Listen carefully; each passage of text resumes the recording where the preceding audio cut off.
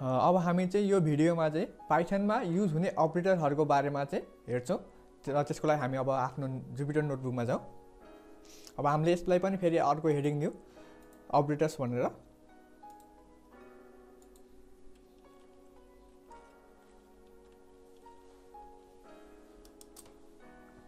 र हामीले अपरेटर भनेको चाहिँ के हो भन्दाखेरि हाम्रो प्रोग्राममा युज हुने डाटाहरू हुन्छ र त्यही डाटाहरूमा गरिने अपरेसनहरूमा युज हुने अब जस्तै हामीले अब कुनै पनि दुईटा भ्यालुलाई एड गर्न पर्यो, सब्ट्र्याक्ट गर्न पर्यो, डिभाइड गर्न पर्यो भने चाहिँ हामीले त्यसमा चाहिँ अपरेटरहरूको चाहिँ युज गर्नुपर्छ।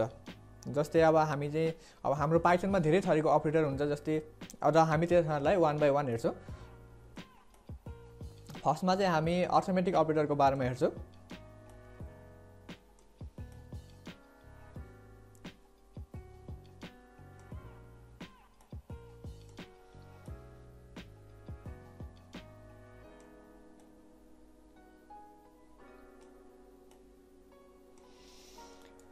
र अर्थमेटिक अपरेटर भनेको चाहिँ जुन चाहिँ हामीले म्याथमा युज गरिन्छ, प्लस, डिभाइड, माइनस र तिनीहरू नै हो। र हामीले तिनीहरूलाई चाहिँ पाइथनमा पनि युज गर्न सकिन्छ, कुनै पनि दुईटा भ्यालुहरूलाई एड गर्न र डिभाइड गर्न। जस्तै हामीले पहिला दुईटा भेरिएबल बनाऊँ र त्यसमा भ्यालुहरू पनि राखौँ र अब हामीले त्यसमा चाहिँ प्रिन्ट गर्दै हेरौँ सबै। हामीले अब सम गर्नको लागि प्लस युज गर्न सकिन्छ र माइनस डिफ्रेन्सको लागि चाहिँ हामीले माइनस साइन युज गर्न सकिन्छ र त्यस्तै गरी अब हामीले मल्टिप्लाईको लागि मल्टिप्लाई साइन युज गर्न सकिन्छ।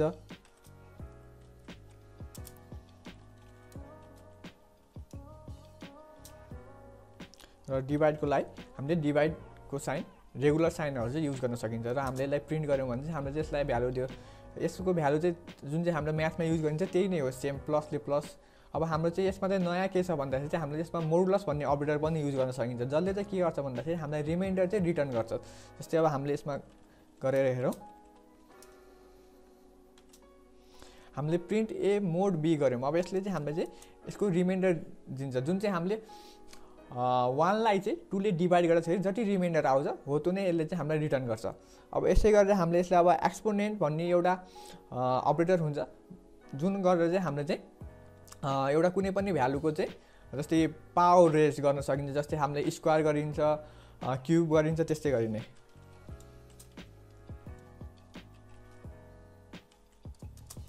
र यसले चाहिँ हामीले चाहिँ के रिटर्न गर्यो भने चाहिँ 1 को स्क्वायर भ्यालु रिटर्न गर्यो।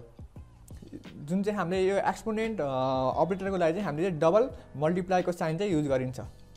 अब त्यस्तै गरी हाम्रो अर्को हुन्छ कम्पेरिजन अपरेटर हुन्छ। जुन कम्पेरिजन अपरेटर भनेको चाहिँ हामीले जुन युज गरिन्छ equal to, greater than, less than, अथवा हामीले less than or equals to or greater than or equals to, जसको लागि चाहिँ अब हामीले यहाँ हेरौँ हाम्रो दुईटा भ्यालुबल पहिला नै डिक्लेयर गरिसकेको छौँ। अब त्यसलाई चाहिँ हामीले अब कम्पेरिजन, अब त्यो दुईटा भेरिएबलमा रहेको भ्यालुहरूलाई चाहिँ अब हामी कम्पेयर गरिन्छ। जस्तै ए ग्रेटर देन बी।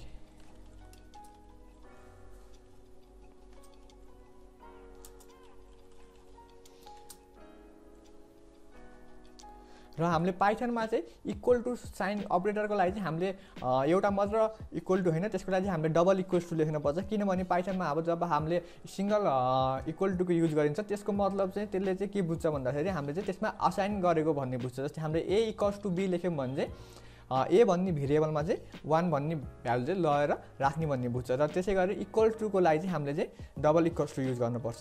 र हामीले यो रन गऱ्यौँ भने चाहिँ यसले चाहिँ हामीले ट्रु र फल्समा चाहिँ हामीलाई रिजल्ट दिन्छ। जस्तै अब हाम्रो ए ग्रेटर देन बी भनेको चाहिँ फल्स भनेको चाहिँ हाम्रो ए चाहिँ ग्रेटर देन बी छैन र ए लेस देन बीमा हाम्रो ट्रु दियो, यसको मतलब हाम्रो बीको भ्यालु ग्रेटर छ र इक्वल्स टु गर्छ हाम्रो यसले फल्स दियो भनेपछि हाम्रो ए र बीको भ्यालु चाहिँ फरक छ। अब यसैमा हामीले greater than or equal to or less than or equals to पनि युज गर्न सकिन्छ।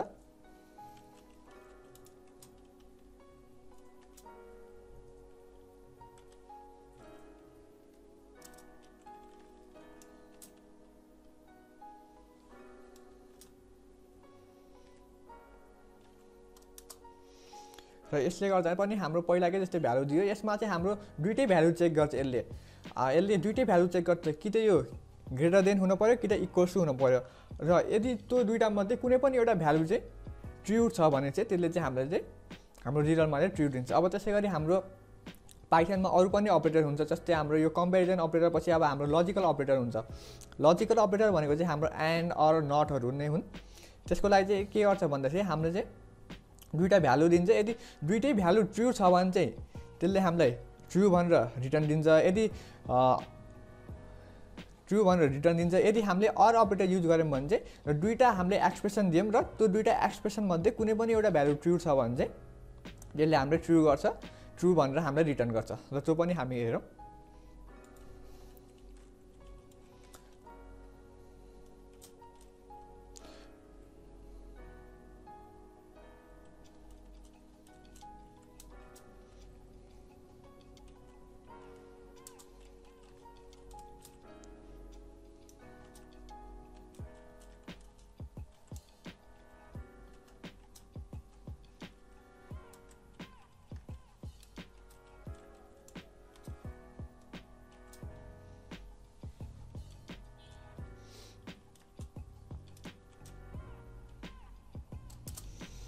यसले चाहिँ हामीले के रिटर्न गर्यो भने चाहिँ हाम्रो जुन चाहिँ पहिलाको ए को भ्यालु 1 छ र बी को भ्यालु 2 छ। अब हाम्रो त्यसमा चाहिँ ए को भ्यालु 1 जुन चाहिँ 3 भन्दा सानो हो र बी को भ्यालु 2 पनि 3 भन्दा सानो हो। त्यही भएर चाहिँ हाम्रो यसमा कुनै पनि एक्सप्रेसन चाहिँ हाम्रो करेक्ट छैन। त्यही भएर चाहिँ यसले चाहिँ हामीलाई चाहिँ फल्स रिटर्न दियो। यदि यसमा हाम्रो दुईटै भ्यालु ट्रु भएको भए मात्र यसले हामीलाई ट्रु भनेर रिटर्न दिन्थ्यो र हाम्रो दुईटै भ्यालु फल्स छ, त्यसैले यसले हामीलाई चाहिँ अहिले फल्स भनेर रिटर्न गर्यो।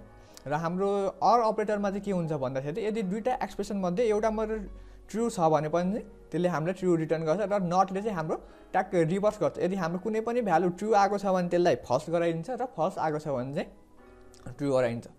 यो नै थियो हाम्रो पाइथनमा लजिकल अपरेटर। अब हाम्रो त्यसमा पाइथनमा आउँछ असाइनमेन्ट अपरेटर। मैले पहिला नै भनिसकेको थिएँ इक्वल्स टु सिङ्गल इक्वल्स टुले चाहिँ हाम्रो चाहिँ पाइथनमा चाहिँ एसाइन गर्ने चाहिँ हाम्रो काम गर्छ। जस्तै हाम्रो ए इक्वल्स टु 1 गर्दाखेरि चाहिँ ए इक्वल्स टु 1 गर्दाखेरि चाहिँ ए भन्ने भेरिएबलमा चाहिँ 1 को भ्यालु जस्तो र ए प्रिन्ट गऱ्यो भने चाहिँ 1 आयो। र त्यसै गरी अब हाम्रो अर्को पनि असाइनमेन्ट अपरेटर हुन्छ। जस्तै हाम्रो ए प्लस इक्वल्स टु 1 गऱ्यौँ भने चाहिँ अब ए को भ्यालु प्रिन्ट गऱ्यौँ भने चाहिँ अब यसले चाहिँ हामीले 2 रिटर्न गर्यो।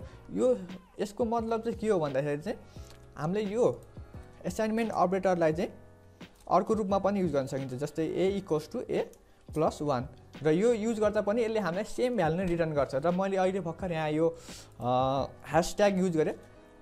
यो ह्यासट्यागको मतलब चाहिँ पाइथनमा चाहिँ के हुन्छ भन्दाखेरि अब हामीले कुनै पनि एउटा कोडको साइडमा कुनै पनि एउटा टेक्स्ट लेख्न पर्यो अथवा कुनै पनि एउटा इन्फर्मेसन दिन पर्यो भने चाहिँ हामीले त्यसलाई चाहिँ ह्यासको पछि लेख्दाखेरि चाहिँ त्यो चाहिँ हाम्रो चाहिँ पाइथनले चाहिँ रन गर्दैन, त्यसलाई चाहिँ कमेन्टको रूपमा युज गर्छ र त्यो बिना नै अरू हाम्रो प्रोग्राम चाहिँ रन गर्छ।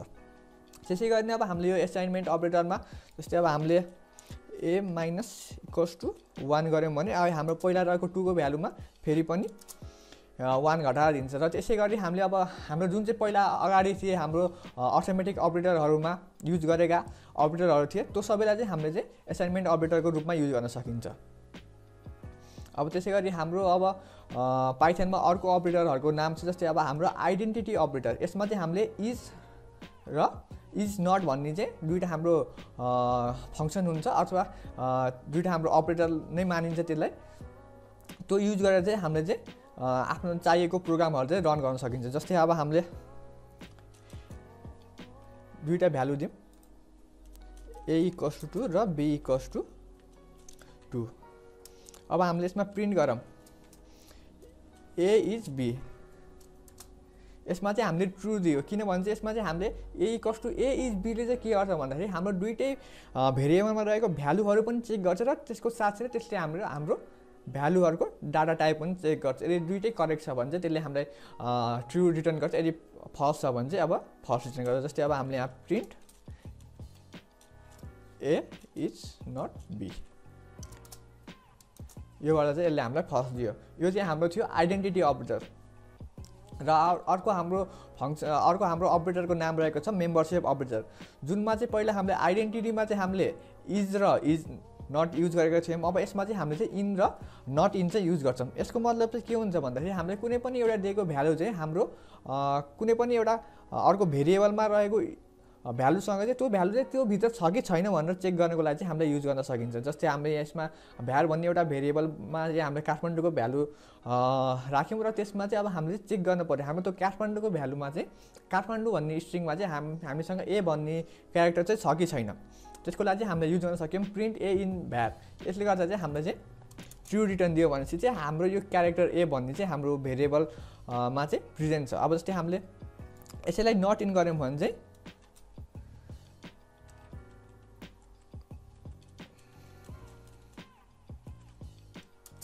यसले चाहिँ हामीले फल्स दियो भनेको मतलब हाम्रो चाहिँ ए भन्ने भेरिएबल चाहिँ हाम्रो काठमाडौँमा चाहिँ छ। र त्यसै गरी अब हाम्रो अर्को र फाइनल अपरेटर रहेको छ जुन चाहिँ छ हाम्रो beet wise operator. Beet wise operator भनेको चाहिँ कस्तो हो भन्दाखेरि हामीले दिएको जुन चाहिँ डेसिमल भ्यालु हुन्छ अथवा होल नम्बर भ्यालुहरू, डेसिमल त नभनौँ, होल नम्बर भ्यालुहरूलाई चाहिँ पाइथनले चाहिँ त्यसलाई चाहिँ बाइनेरी फर्ममा लग्छ अथवा बिट फर्ममा लग्छ। जसको मतलब हामीले कुनै पनि एउटा होल नम्बर दियौँ भने चाहिँ उसले चाहिँ त्यसमा बाइनेरीमा कन्भर्ट गर्छ 0 र 1 मा। र त्यसमा चाहिँ अब त्यसले चाहिँ अब फेरि अब आफ्नो अपरेसनहरू पर्फर्म गर्छ। जस्तै हाम्रो एन्ड हुन्छ, अर हुन्छ, एक्सओआर अपरेटर, एक्सओआर भन्ने अपरेटर हुन्छ, हो त्यो पर्फर्म गर्छ। जस्तै अब हामीले यसमा पनि दियौँ 1 = a = 1 र b = 2।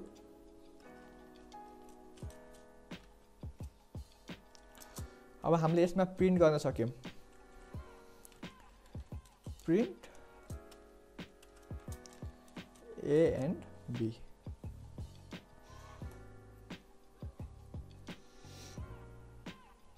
यसको लागि चाहिँ हामीले एन्ड होइन एन्ड भन्ने n% युज गरिन्छ र यसले चाहिँ हामीले 0 रिटर्न गर्यो। यसको मतलब चाहिँ के हो भन्दाखेरि हामीले चाहिँ पहिला ए भन्ने जुन चाहिँ हाम्रो भ्यालु छ 1 त्यसलाई चाहिँ यसले बाइनेरीमा कन्भर्ट गर्छ र त्यो दुईटा प्रत्येक बिटमा चाहिँ यसले चाहिँ एन्ड अपरेसन लगाउँछ र जुन चाहिँ आएको भ्यालु हुन्छ जुन त्योबाट आएको बाइनेरी भ्यालु हुन्छ र त्यसलाई फेरि डेसिमलमा कन्भर्ट गर्छ अनि त्यसलाई चाहिँ अनि बल्ल प्रिन्ट गर्छ। अब जस्तै हामीले अब यसै गर्ने हामीले अर पनि अपरेसन प्रिन्ट गर्न सकिन्छ।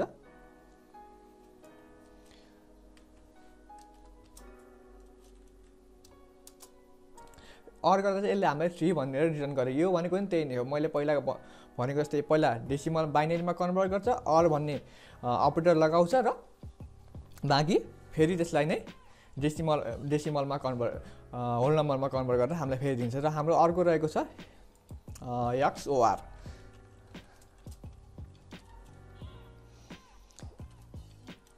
यो एक्सओआरको साइन चाहिँ हाम्रो यो जुन चाहिँ पावर रेज गर्दाखेरि युज गर्ने जुन चाहिँ हाम्रो हामीले युज गरिन्छ त्यसो हुन्छ, जुन चाहिँ हामीले शिफ्ट 6 डिलिट गरेर चाहिँ हामीले युज गर्न सकिन्छ।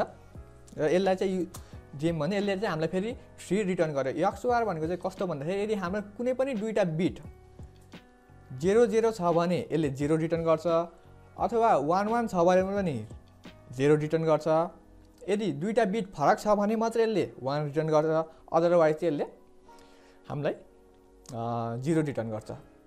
यो भिडियोमा चाहिँ अब हामीले पाइथनमा युज हुने अपरेटरहरूको बारेमा हेऱ्यौँ। र अर्को कुरा हुन्छ पाइथन र प्रेसिडेन्स भन्ने जुन चाहिँ हामीले पहिला म्याथमा हामीले जुन चाहिँ बदमास रुल युज गर्थ्यौँ हो ट्याक्कै त्यही नै हो प्रेसिडेन्स भनेको। अब जुन चाहिँ हाम्रो अटोमेटिक अपरेटरमा जुन चाहिँ पहिला हाम्रो ब्राकेटको काम हुन्छ, त्यसपछि एक्सपोनेन्ट फङ्सन जुन चाहिँ पावर रेज गर्ने हुन्छ पहिला त्यसको काम हुन्छ, अनि त्यसपछि फेरि मल्टिप्लिकेसन डिभिजनको काम हुन्छ र त्यसपछि एडिसन र सब्ट्र्याक्सनको काम हुन्छ।